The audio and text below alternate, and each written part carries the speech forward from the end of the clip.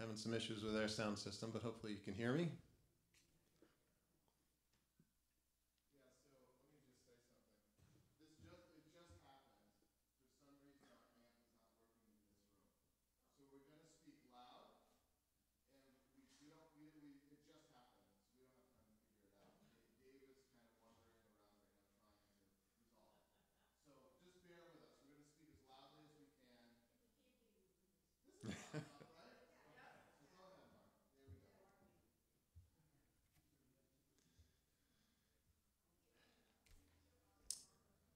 All right, so today is tomorrow actually is Memorial Day. So for Memorial Day weekend, this is the time when we remember the men and women who have given their lives in service to their country. And for me, it's always a good reminder of Christ who gave his life for us. And so with that in mind, our call to worship today comes from Romans chapter 5, verses 6 through 8.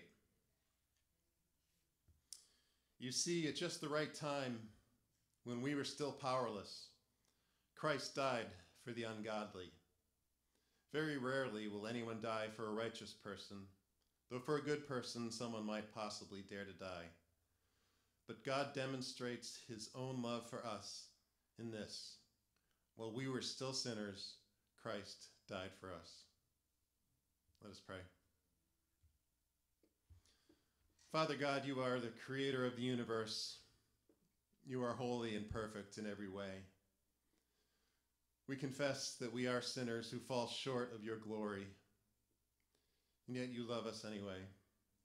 You loved us so much that you sent your son, Jesus, to take the punishment for our sins, to die a death on the cross on our behalf. Jesus died for us so that we might live with you forever. So, Lord, we thank you for your love. We thank you for your sacrifice. As we come here this morning to glorify your holy name, we ask that you would stir our hearts, that you would draw us into fellowship with you and with each other. Let your holy word be etched into our hearts today, that we might love you with all our hearts and soul and mind and strength. We ask in Jesus' name, amen. Would you please stand now and sing with me, Let It Rise.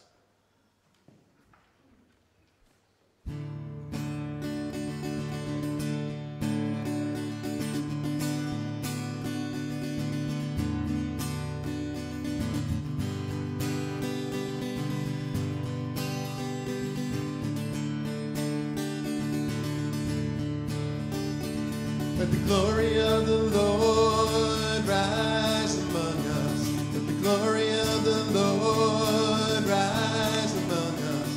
Let the praises of the King rise among us. Let it rise.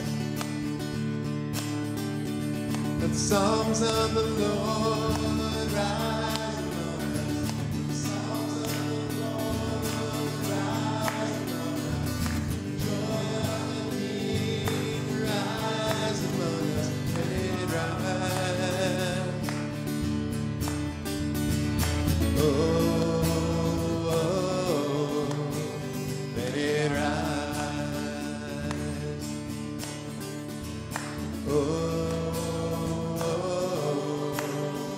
Let it rise.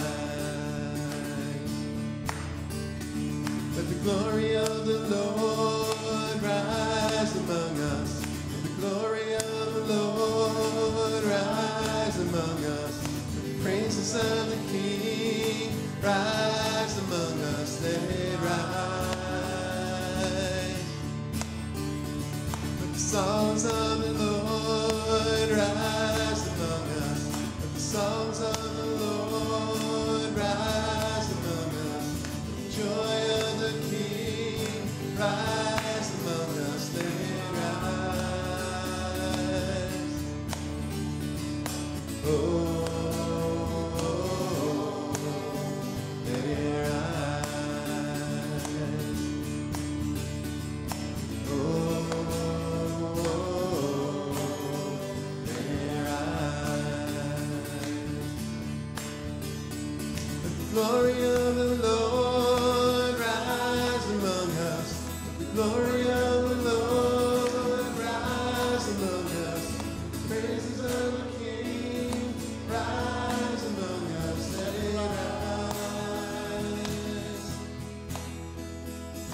Songs of the Lord rise among us. Songs of the Lord rise among us. Let the joy of the King rise among us. Let it rise. Oh.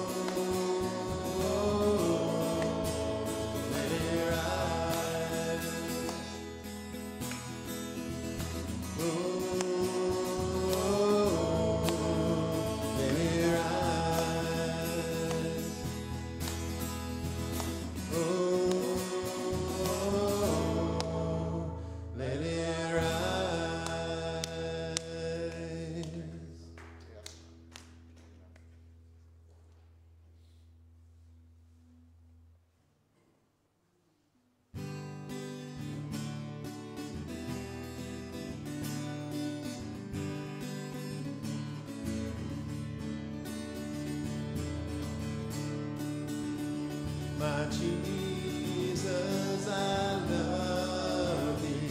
I know thou art mine. For thee all the follies of sin I resign. My gracious Redeemer, my Savior, art thou. If ever I love thee, my Jesus, 'tis now. I love thee because thou hast first loved me and purchased my pardon on Calvary's tree. I love thee for wearing the thorns on thy brow. If ever I love thee, my Jesus, 'tis now. And with all my heart and soul, and with all my mind and strength, if ever I love thee, ever I love thee, oh how I love thee now. I'll love thee, life I will love thee in death, and praise thee as long as thou lendest me breath, and say when the death dew lies cold on my brow, if ever I love thee, my Jesus, 'tis now. And with all my heart and soul, and with all my mind and strength, if ever I love thee, ever I love thee, oh how I love thee now.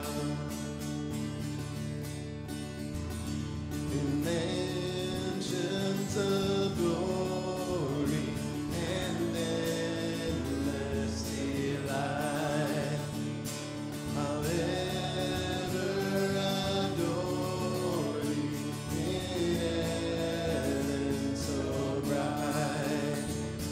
I'll sing with the glittering crown on my brow.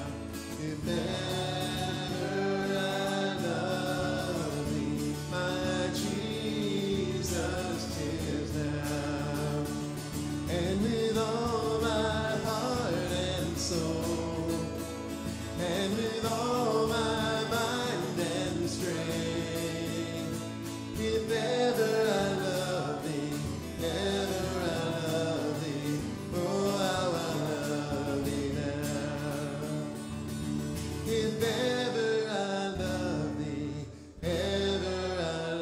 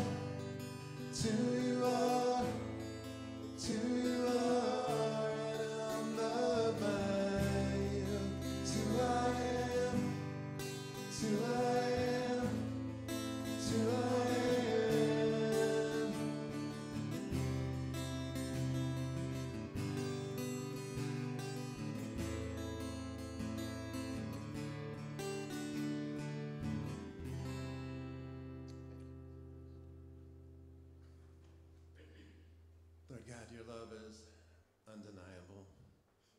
We thank you for how much you love us, a love that we can never, ever repay. You are a good, good Father. We thank you and praise you. In Jesus' name, amen. Please be seated.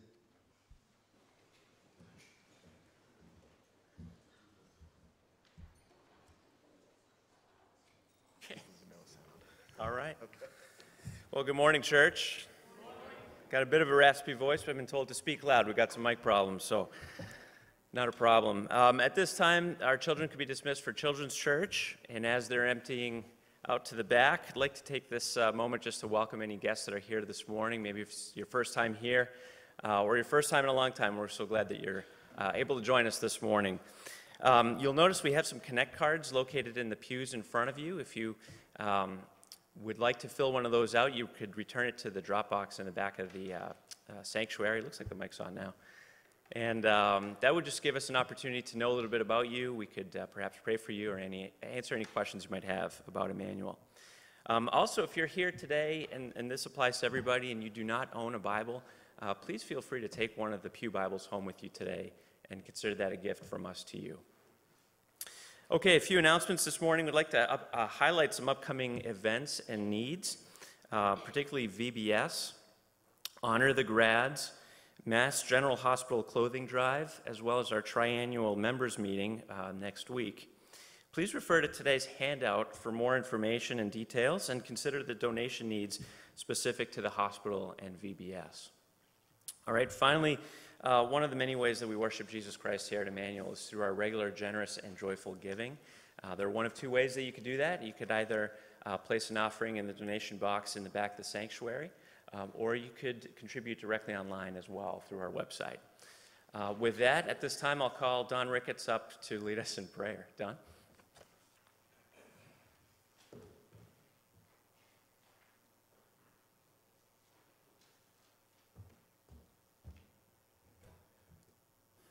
Good morning, church. Let us pray.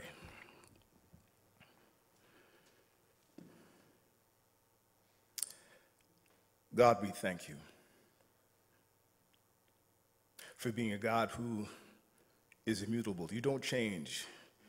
You're the same yesterday, today, and forever. And as the song that was sung moments ago, let the glory of the Lord rise among us. Let the glory of the Lord rise among us. Let the praises of the King rise among us. Let it rise. I think, Lord, that we've forgotten who you are because we no longer fear you, seemingly. We come into your presence and we no longer tremble, Lord. We treat you as though you're a pal, but you're the God that's holy, holy, holy is the Lord God Almighty. Lord, you are so holy that you told Moses, be careful how you approach me, otherwise you find yourself among dead men. We cannot come to you unclean. And so, Lord, we revere you this morning. We honor you this morning, Lord. We worship you this morning. Lord, we lay down our crowns before you at the feet of Jesus, Lord. What crowns may they be? The crown of selfishness we lay down. The crown of unforgiveness we lay down. The crown, Lord, of hatred we lay down. The crown, Lord, of favoritism we lay down. We lay them all down at the feet of Jesus. And as John the Baptist said, may I decrease, Lord, as you increase. Lord, may your footprint increase in us, so that when people look at us and walk by us and engage us, all they know, see, smell, and hear is Jesus Christ is Lord, and he's taken up residence in this brother and in this sister. Holy, holy, holy are you, Lord. God, at this time we do ask for forgiveness of sins, Lord, because we have not truly, truly given ourselves over to you the way we ought to, Lord. We have not loved our neighbor as ourselves. The truth is, Lord, it's all about ourselves, and we think less about our neighbors, less about our friends, Lord. We are so selfish, Lord. Show us, God, how to open our hands, open our arms, and to embrace those who are less fortunate than we, Lord. Help us, Lord, to forgive. Help us, Lord, to have mercy and show love, agape love, to our neighbors and friends and to our brothers and sisters in the church. Right now, Lord, Scripture said we should pray for the government in which we reside, and we pray right now, Lord, for the global United States. We pray for our President Biden, Vice President Harris, and even our local officials, Lord. We pray for Maura Healey. We pray for Michelle Wu, Lord, and we know you're a God of intervention. We know you're a God who can have impact, and we know you're a God of providence. And it does not matter what they're doing, Lord. We know that you are in control.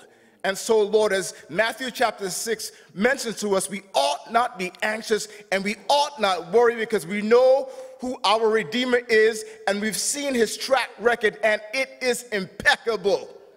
As Jesus said, Lord, of all those who you've given me, I've not lost one except the son of destruction. So remind us this morning, Lord, that you hold us in the hollow of your hands. Praying also, Lord, for Pastor Ames in particular and Karen as they are overseeing the Sub-Saharan ministry, Lord. I pray that as they go through the process of church strengthening, Lord, that you'll give them the strength as well. I'm reminded even now as Moses was about to die, Scripture says that his strength never decreased, never abated. You took him as strong as he was, as aged as he was as well. So, Lord, with Pastor John and Karen as they continue to do their work, give them strength, Lord, and allow those who are alongside them to strengthen them and hold their hands up, hold their arms up when they're tired, Lord. And praying now for our church, Lord, Emmanuel Baptist Church. Remember us, Lord. As I look around even now with my eyes closed, I know, Lord, sometimes we come with our Sunday best, the Sunday best smile, Sunday best, the Sunday best hug, the Sunday best, the Sunday best singing, the Sunday best, the Sunday best prayer. But truly, God, you see beyond our Sunday best, and you see the need, the desperate need that we have. And so, Lord, the truth be told, we are here because we're in need of you. As a songwriter said, we are broken, we are empty, and we are lost. And we need you, Lord. So we have come to the place where we know your name dwells. And by faith, we say, if we can but just grab the hem of his presence, we know we will be made well. Help us, Lord, to have faith. And Lord, where we are doubtful, help our unbelief, Lord. And even now, as our preacher comes, Lord, we pray, Pastor Kyle, that you'll touch him, that you'll open his eyes, Lord, that you'll collate his thoughts, collate his mind right now, Lord. And as he exposits and expounds upon the word, we pray, Lord, that you'd have your way. I pray, Lord, that those who are within listening ear of his voice, that they'll set aside all the concerns right now, table them, Lord, so they can truly hear from you as you speak through your servant this morning. Have your way, Lord. And even before I close in prayer, Lord, I do recall that today is Memorial Day. And so we pray, Lord, for all the men and women, Lord, who never returned home. All the men and women who metaphorically laid their lives on the altar of freedom, that we may experience freedom in ways in which we do today. Help us, Lord, to remember that freedom is at a price, it's at a cost. Help us, Lord, not to take advantage of that and not to squander it, Lord. Thank you for this America in which we live. God, continue to have mercy on her and bless her, Lord, we pray. In Jesus' name, amen.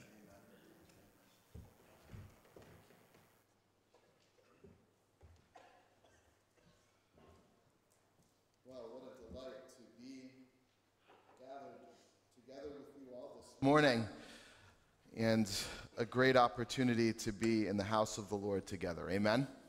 Amen. And thank you, our media team and sound team for making things work last minute for us.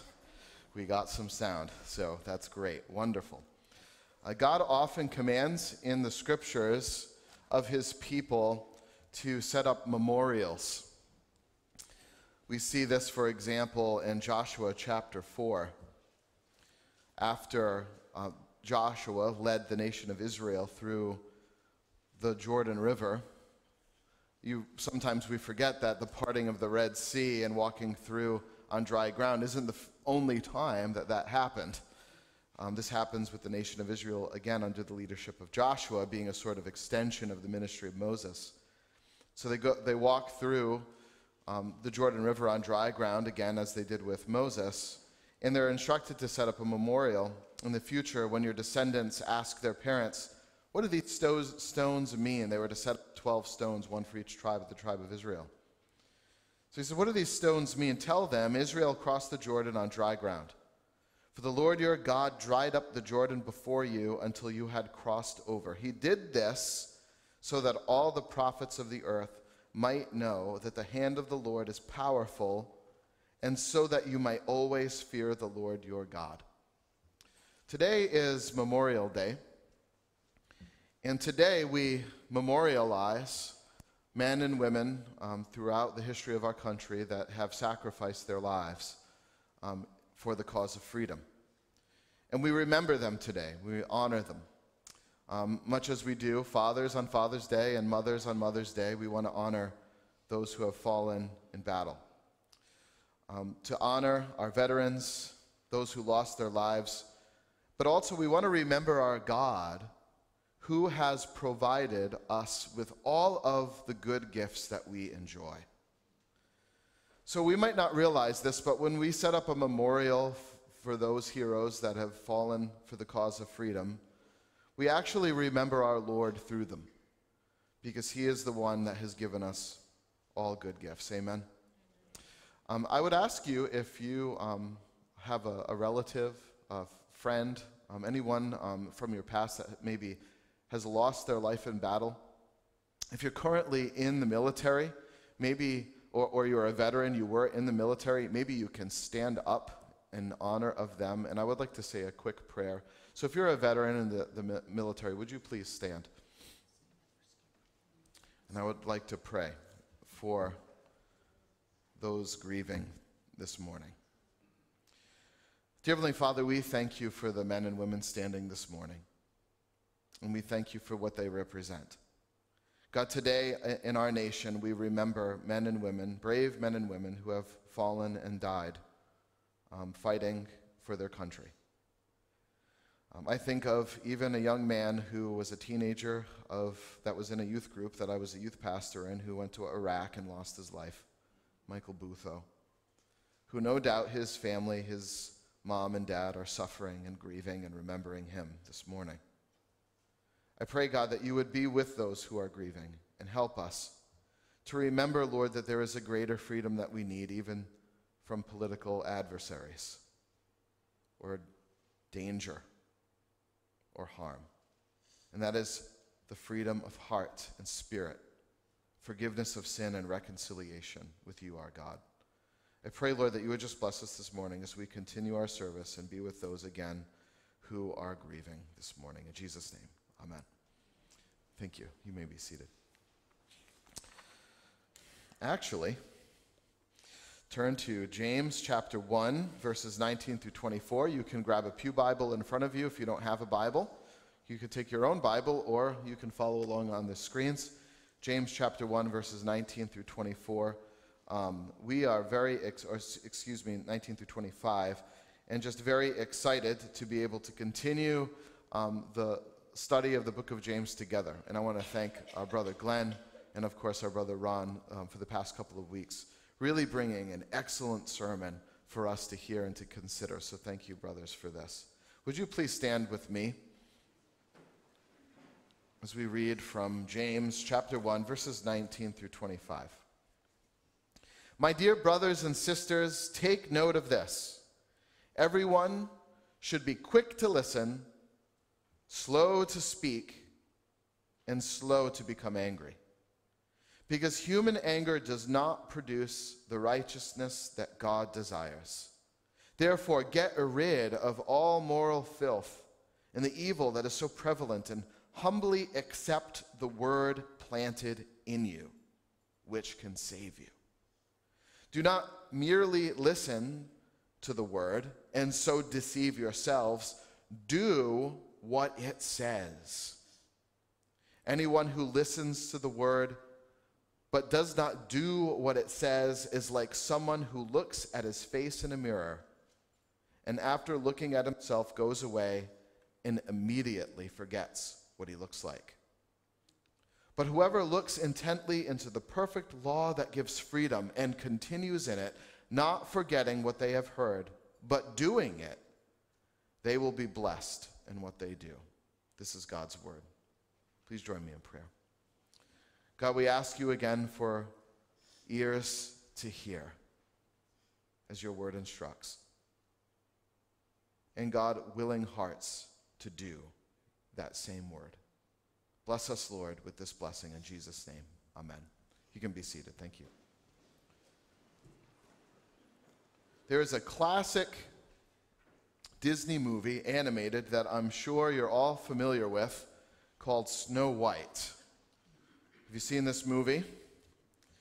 It sits comfortably at number 49 in the American Film Institute's top 100 movies of all time. And it's sat there for many, many years. It beat movies like Forrest Gump, Raiders of the Lost Ark, and Rocky. Unfortunately, it beat Rocky. But there it is, Snow White, classic, timeless movie. The story centers around a queen obsessed with her own beauty, if you recall. Daily, she summons her magic mirror to scan all the earth to see just who might be the fairest. And for many years, the mirror told her that it was her, until one day, she summoned the magic mirror. Slave in the magic mirror, come from the farthest space. Through wind and darkness I summon thee. Speak, let me see thy face. What wouldst thou know, my queen? Mirror, mirror on the wall, who is the fairest one of all? Famed is thy beauty, majesty, but hold, a lovely maid I see. Rags cannot hide her gentle face. Alas, she is more fair than thee. Alas for her, reveal her name. And you know the rest of the story. Which of the 7 dwarves might you be? That's not the point. So let's move on. I see a great irony in this dialogue between this queen, this wicked queen, in this mirror, because she calls it a slave. Did you notice this? Slave mirror, she says. But the irony that I see in this is that she seems to be the one to be the slave to the mirror. The mirror actually seems to be the one that is the master, because this mirror will not lie. A mirror's job is to reflect, to reveal. That's what it does. And to our great surprise, as we open the book of James to chapter 1 in our text this morning, James likens the Word of God to a mirror. One that exposes us completely, through and through. It knows us inside and out. It does not hide anything from us. It reveals every aspect of our lives to us. Yet somehow James claims that this mirror word is salvation, blessing, and freedom. In this text, we read about anger, we read about immorality and being rid of it, and so on. But there is a greater overarching purpose, I think, to this passage that we've read. And is very simply this: the Word of God, heard, accepted, and obeyed, is our life. The Word of God, heard, accepted, and obeyed, is freedom. That which has made us alive, we read about earlier in verse 18 and prior. That which can cause us to persevere under trial, if you recall. That which can empower us to flee temptation is that same tool by which we can truly know God and truly know ourselves, that abiding word. It is liberating. So James gives us three very simple instructions in this passage. Hear, accept, and do the word of God. Hear, accept, and do the word of God. So we might approach God's word this morning, even the hearing of God's word this morning, as we look deeply into the word of God, as we peer into its mysteries, and we might hear from the scriptures the same question that the queen heard from the mirror: what wouldst thou know? When the two disciples of John the Baptist left John to follow Jesus, Jesus asked him a similar question. If you recall, turning and looking to them, he said, "What is it that you want?" And when we approach God's word, we must ask the same question. What is it we want? What are we after? The word of God is not our slave. As we look deep into it, it exposes us, it answers our questions we weren't even asking about ourselves, and it always tells us the truth. And this is going to be our sermon this morning. James chapter 1, verse 18, right before our opening verse, he chose to give us birth through the word of truth. The word of God is all throughout the book of James. It begins our spiritual life and it continues our spiritual life. The word of God is the seed in the womb. It gives us new life in Christ. It's the means by which our soul is fully developed and led to a complete salvation. That is the word of God. Do you recall that James had just held before our eyes the future crown of life? He reminded us of what awaits us in our eternal life with Christ. Yet he reminds us here that that life begins now, that there is an inauguration of salvation the moment you believe in Jesus Christ, that eternity, in a sense, is waiting for us, but the salvation that he promises us and holds before us is available to us right now, to grasp a hold of and to be blessed by.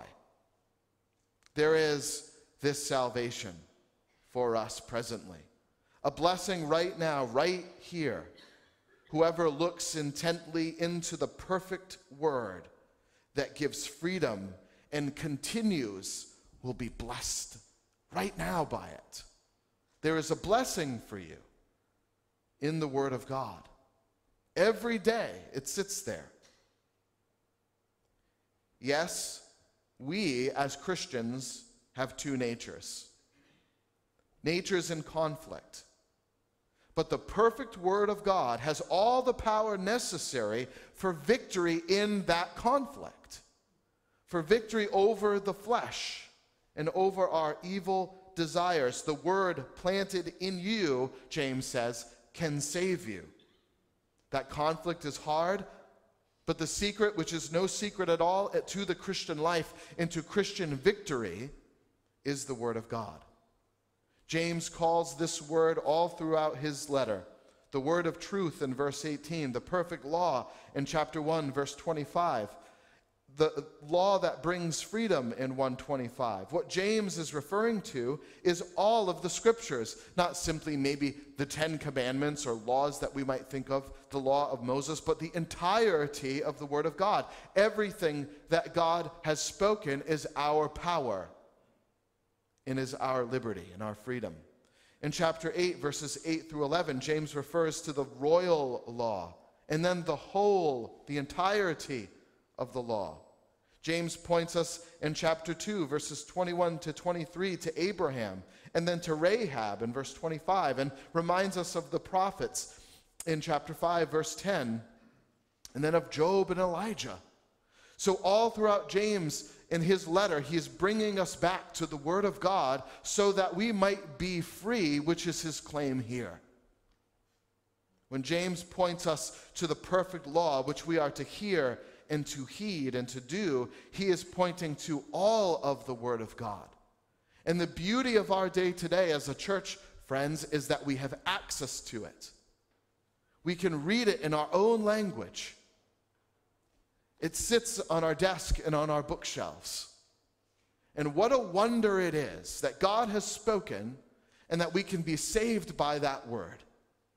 Oh, that we would be in the word and hear the word and heed the word. All of us are under the authority of God's word. All of us. The apostolic teaching that Paul spoke of in 2 Timothy chapter 3, what he called sacred writings, are God-breathed scriptures in 2 Timothy 3:16. And this is a miracle of grace, that God would look on us, sinners, and speak to us and save us by that word. Oh, the word of God. Do you know its power? Do you know what it can do for you? This miracle of grace, James says, hear. Listen, verse 19. My dear brothers and sisters, take note of this. Everyone should be quick to hear, eager to listen, slow to speak, slow to become angry, because human anger does not produce the righteousness that God declares. As you recall, verse 18, it is by the word of God again that we are born again, that we are made anew. Once enemies of God, we're made friends with God through the redemption of Jesus. Faith is born in us in Christ, according to James, by the word of God. But we're not meant to remain spiritual infants. We are to continue on hearing the same word that made us born again to begin with. We are to grow. We are to move on from the new birth to the promised, blessed new life that we are meant to enjoy right here and right now. We were not simply saved so that we can go to heaven when we die. We were saved so that we can experience heaven daily, every single day, though imperfectly. Yet we were created anew so that we might reproduce heaven on earth. The old nature or evil desire that we read about, that James spoke about in verse 15, remains and conflicts with our new nature. Forward progress and victory in this conflict is by the same word of truth that made you born again to begin with, when we are quick to hear it. You only can be saved once. There is only one new birth.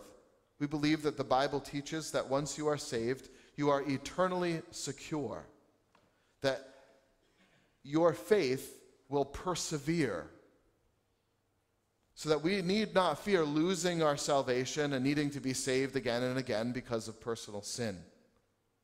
Once a person is saved, the Bible teaches that they are grafted in with Christ, that they are sealed with the Holy Spirit. So there is only one new birth.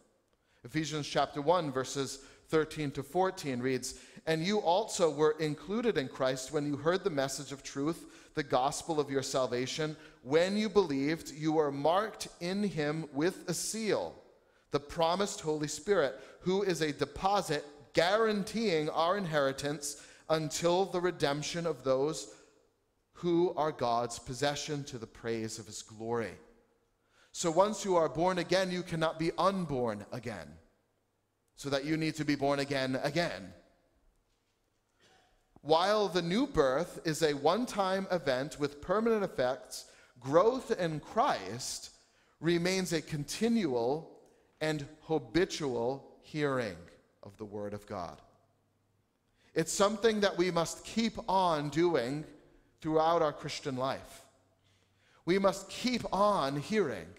We must keep on being quick to listen to God, to that same life-giving word which nourishes the spiritual infant body into adulthood.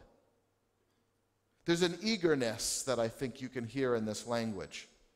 It's not so much a reading plan that James is saying to do, through the Bible in a year kind of thing, which are wonderful things to do, by the way, so please don't get me wrong. But James isn't so much talking about how much you read every day, but rather he's talking about a posture of the heart toward the word. A person might be quite disciplined every day to read the Word of God. Yet for some, the only thing we've accomplished is moving the bookmark. Because it's more about an accomplishment for us, a daily task. We might consider David's posture of heart towards the Word, rather than just accomplishing a task, consider the condition of the heart in the task.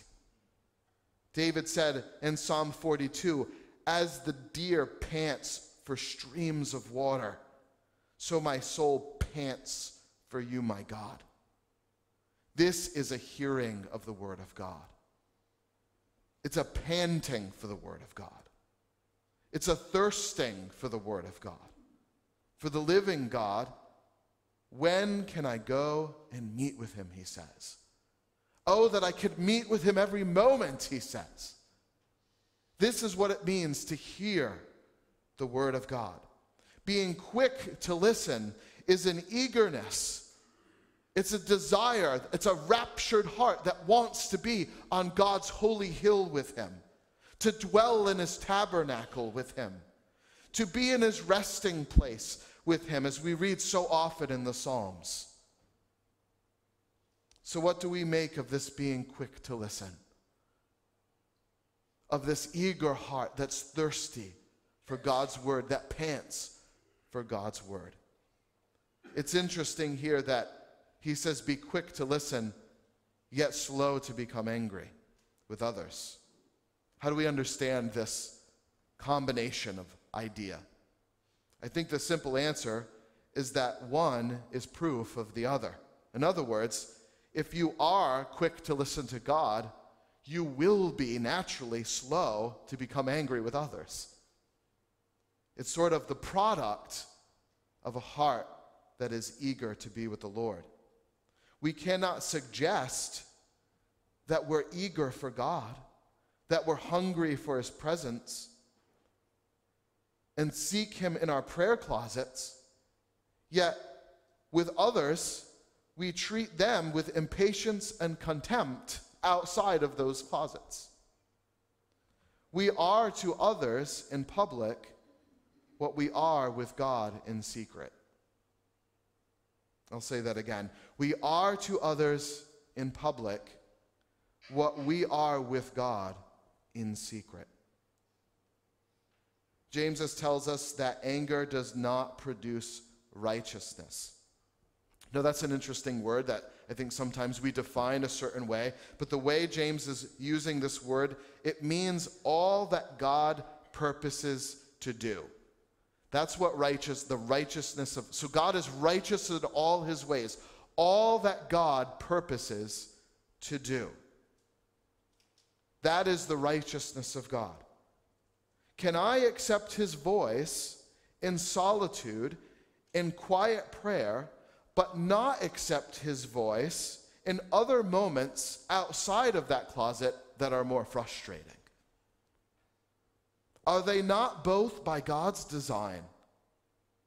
Are not the challenging aspects of life overseen by the same God? Is he not just as righteous in those as he is in solitude with you?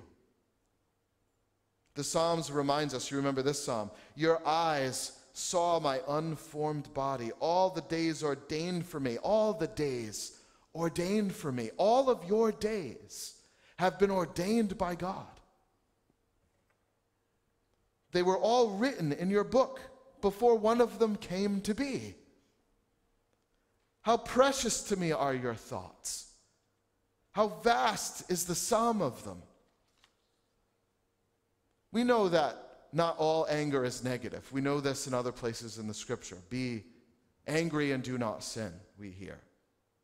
But very often our anger is negative and sinful. Might we be angry at times more at God, since he is the one that ordained each moment of our life? So we think that we're angry at our neighbor, at a brother or a sister or a father for the way that they're behaving or the way that they're treating us, the injustices that have happened to us. But essentially, aren't we saying that the one who has ordained each of our days is responsible for this? So the anger at our heart, truthfully, is at the Lord, if we're really honest. But being quick to listen, to understand the righteousness of God, is to believe him, to trust him. And when we trust him, it produces in us naturally a slowness of anger with those around us, a speech that is careful. Because God isn't segregated to the prayer closet. He doesn't only live in there and leave us to ourselves as we depart. He comes with us. We're not different people when we say amen. And he's not a different God when we say amen. Our response to others reveals our readiness to hear the voice of God in all circumstances, so that we are slow to speak and slow to make judgments. Anger in the negative sense, doesn't it banish listening? Have you ever been very angry at a person in a conversation, and you have immediately lost the ability to hear anything they're saying? And when both people are doing that, good luck.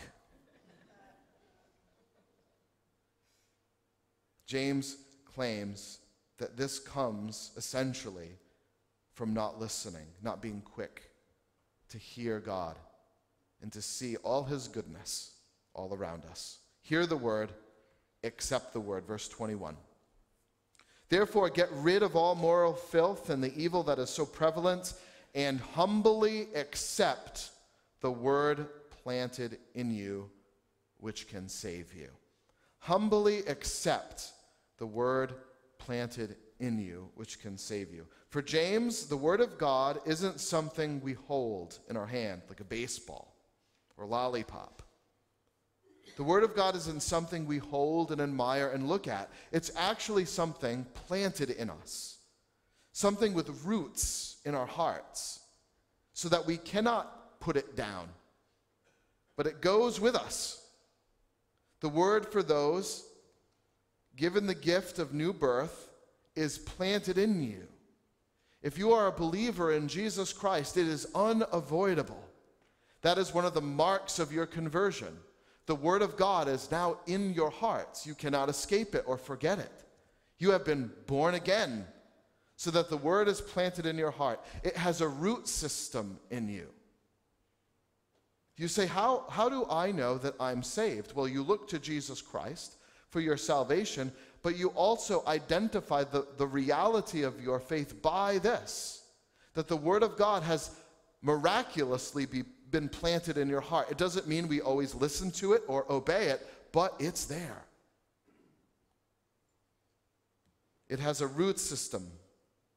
It's something that has been received, accepted into your heart, now inseparable from you. So we must be, if the word of God is like a plant in our heart, rooted in us, the spiritual life is likened to a gardener, according to James. We must be about the business of spiritual gardening. We must weed the garden. We must be rid of those items that will crowd out the soil and choke out the fruit. So James says, be rid of moral filth and evil.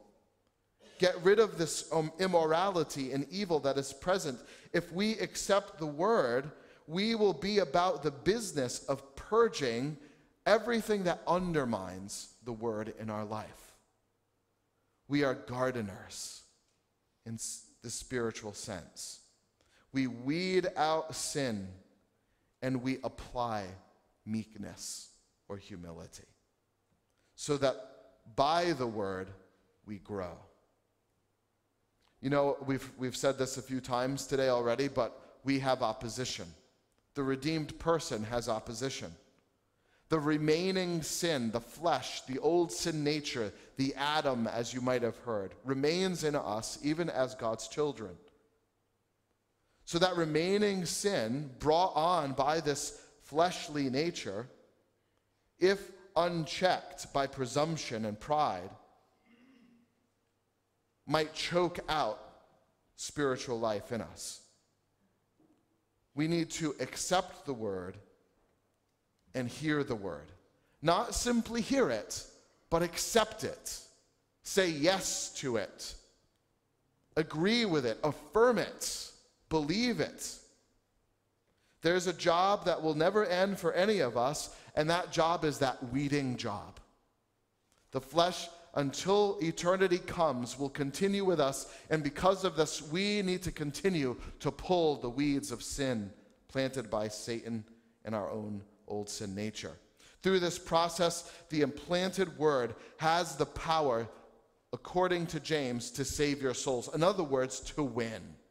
This isn't a hopeless struggle, but one that James says we can have victory in because of the word of God. We just need meekness, humility. A scholar named Trench defines meekness as a temper of spirit in which we accept his dealings with us as good. Do you recall we just talked about the word righteousness? That is all the dealings of God in this world. All his actions, all his intentions are righteous. Meekness affirms all of God's righteousness as good. A meek temper, a humble temper admits, I don't know because I am not God. I have limitations. So I believe the word of God even when I don't understand, even when it hurts. He is righteous. He is good. That requires humility. That requires meekness. The word of God received by a meek heart, that word, when received in humility, has the power to transform your life and to save your soul. In the gospel, Jesus, you recall, delivered many demons from illness. People from demons and many people from illness. There's a totality that we see in the saving work of Jesus Christ. He saves people from demons. He saves people from illness. He saves people from financial insecurity even. He saves people ultimately, though, from sin. Salvation isn't something simply reserved for us in the future, but there is a present salvation, a formation of eternal life that begins in you now, a blessed life, a growth and in an experience of union with Jesus. 1 Corinthians chapter 15, now I should remind you, it says in verses 1 and 2, brothers and sisters, the good news that I proclaim to you, which you in turn received, in which also you stand, through which also you are being saved. So when we are born again, we hear the word of God and we accept the word of God so that we can live out that salvation life each and every day. This is the power of the implanted word of God in you. As we weed out sin and humbly accept God's purposes through his word. It makes us, it saves us, it makes us more whole. So to accept the word at its hearing, to embrace it as we weed away sin and cultivate humility, is to create the conditions necessary for the word of God to germinate in your heart, to become fruitful. Do you remember Jesus spoke about this in the parable of the soils, the seed and the soils? It was only on the good soil. Things were getting choked out. The sun was burning the plant out. The cares, the anxieties of life, the love of money. But finally, the seed lands on good soil. And those who heard the word and knew the word produced a crop. We hear, we accept, and we do. That is the logical outcome to hearing the word of God and saying yes to the good purposes of God. We inevitably will do the word of God. Do not merely listen to the word and so deceive yourselves. Do what it says. Anyone who listens to the word but doesn't do what it says is like someone who looks at his face in a mirror and after looking at himself goes away and immediately forgets what he looks like. But whoever looks intently into the perfect law that gives freedom and continues in it, not forgetting what they have heard, but doing it, they will be blessed in what they do. I remember being at I was doing something at my house, and I was having fun with my children, and we were allowing them, I was painting marker on their face, and they were painting marker on my face. And it just colors and weird eyebrows and mustaches, and then there was this loud crash. And I was alarmed by it. I thought someone was hurt, and I ran into the other room. Everything was okay. Everyone was all right. But after everything had settled, I had forgotten what was on my face. And I carried on as if my face were my normal face. I mean, that's bad enough as it is. And then I began to go downstairs and speak to my mother-in-law, who had quite a good time at my expense. Here is a simple contrast that James sets up for us. People with a mirror look at that mirror, they go away, and they forget what they saw. People with the Word of God, this is the contrast he sets up, yet people with the Word of God look into that mirror of the Word of God, and the Word of God goes with them, or they persevere. So in other words, the mirror doesn't stay at home. They look into the Word of God, they persevere with that Word, and they act on that Word. Both are looking intently. Both have high interest in what is being reflected. But it is what happens next that makes the difference. All the difference. One pays attention to what the mirror has revealed, but the other does not. They quickly forget. It becomes obscure. If looking into the mirror doesn't cause you to fix your hair or your makeup, why do we even look at it? So we might read our Bibles for 50 minutes or so. We might study theology. We might listen to really good theological podcasts or attend small groups. But has it changed us? Has it redirected us?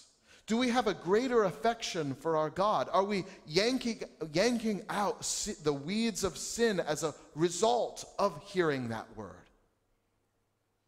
We are not to go away from the mirror. We're to take it with us. The Word of God is to continue on with us. And that alone is what results in the blessing that James promises.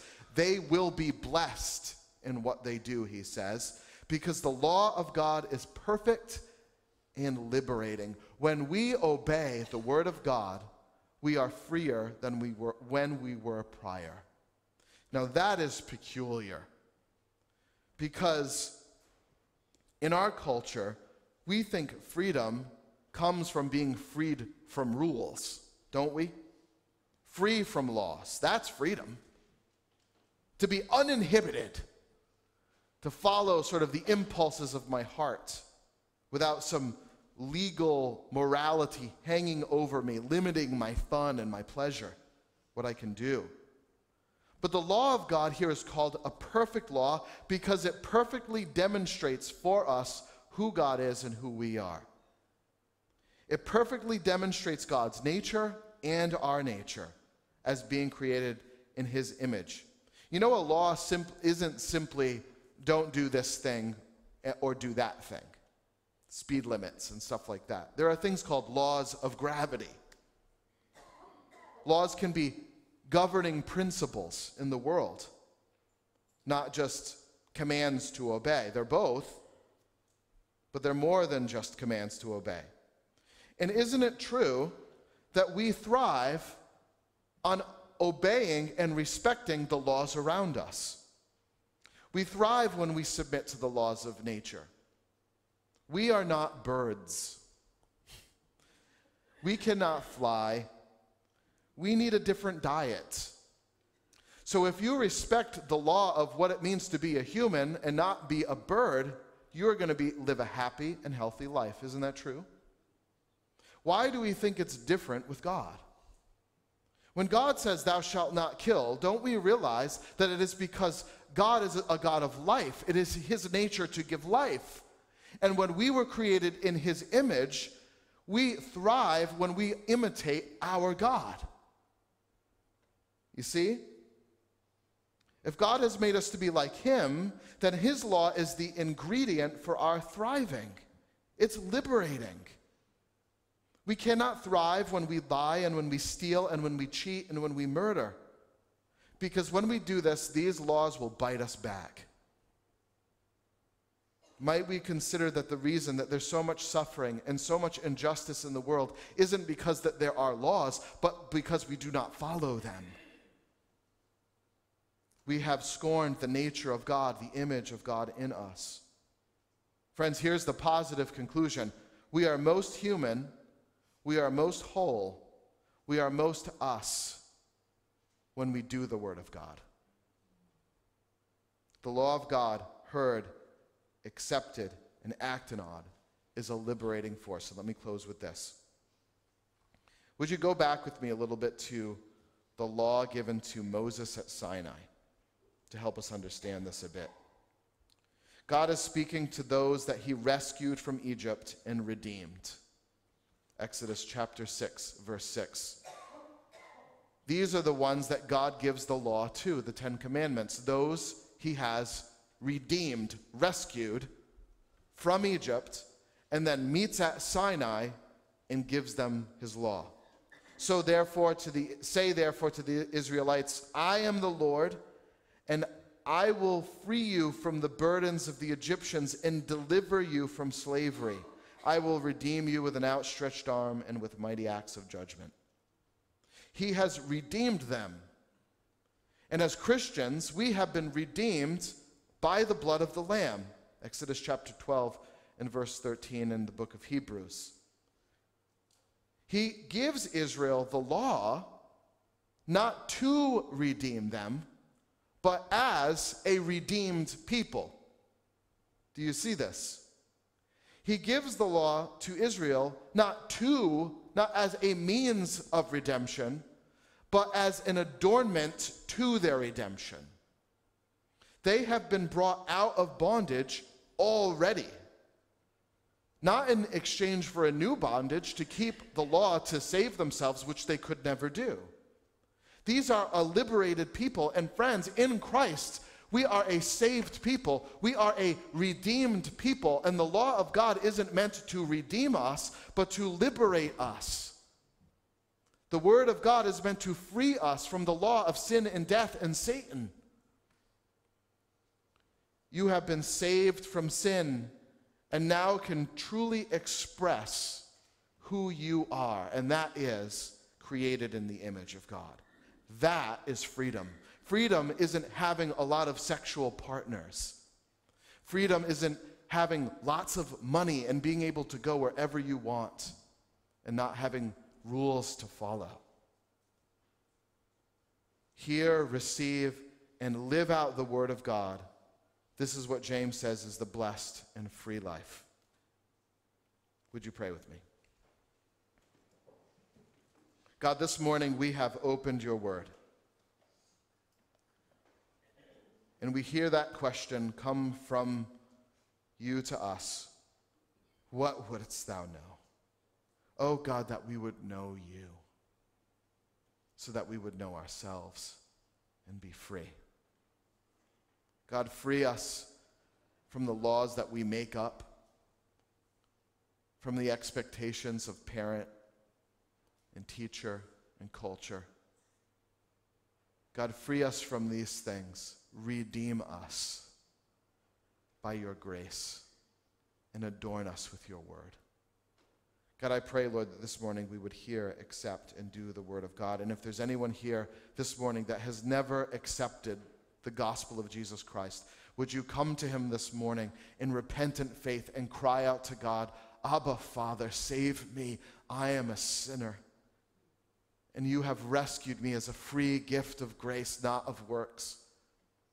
In the death and resurrection of Christ is my redemption.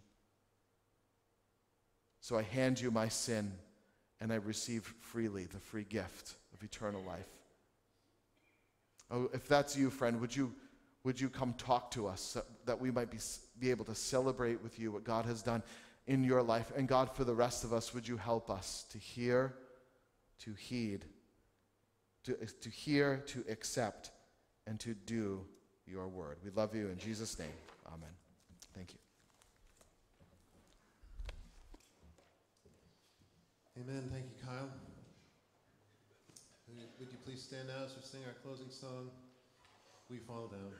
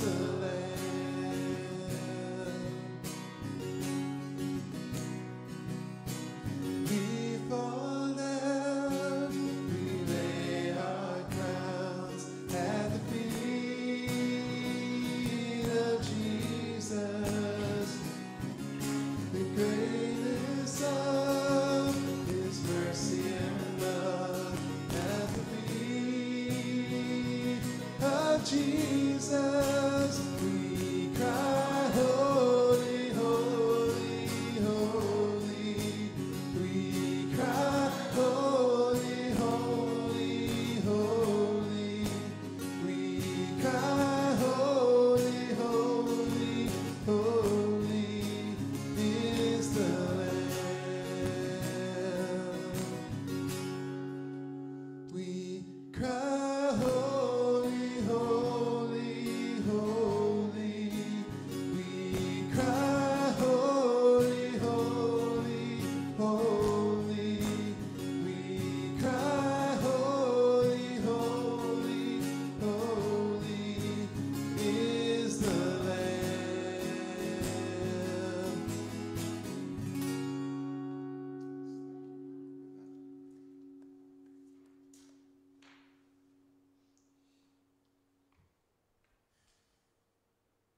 Now I commit you to God and to the word of his grace, which can build you up and give you an inheritance among all those who are sanctified. Thank you for being with us this morning. Please join us for fellowship hour. You are dismissed.